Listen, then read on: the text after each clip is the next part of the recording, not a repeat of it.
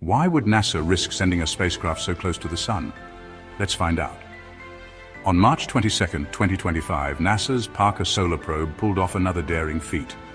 Its second close flyby of the Sun, zooming within just 3.8 million miles of the Sun's surface at a blistering 430,000 miles per hour, this little spacecraft is breaking records left and right. But it's not just speed and proximity that make this mission extraordinary.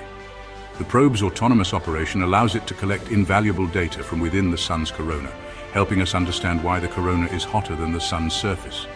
Crazy, right? Equipped with a custom-built heat shield, it keeps cool under the Sun's intense heat, maintaining its instruments at room temperature. Talk about cutting-edge tech.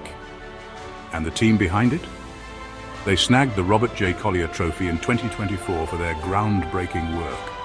The next close encounter is set for June 19th, 2025, so stay tuned. The Parker Solar Probe isn't just surviving, it's thriving. Subscribe for more space adventures.